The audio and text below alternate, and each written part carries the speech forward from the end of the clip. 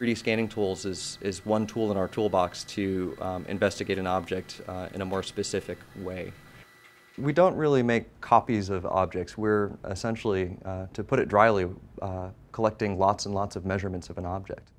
We take millions and millions of XYZ coordinates along the surface of an object, and then from there we can make an extremely accurate likeness. I started off working at the Smithsonian, working as a sculptor in the model shop, so I was using very traditional methods and often be making replicas of objects, and the problem is that that involves pouring plaster or rubber on a Smithsonian artifact. It exposes risk to the object, and anytime you do that, the conservators rule that out completely.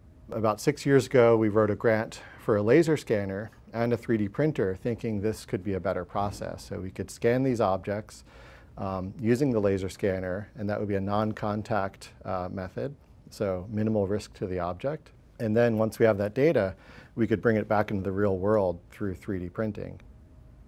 We still do a lot of scanning for exhibits production, but then we can also deliver that object very easily digitally across the world and disseminate it for research. There are a lot of exciting implications of giving access to those 3D surrogates of objects to the world for education, or just people who are enthusiastic about the collections at the Smithsonian. Just give them a chance to investigate our world in depth in a way that was never before possible.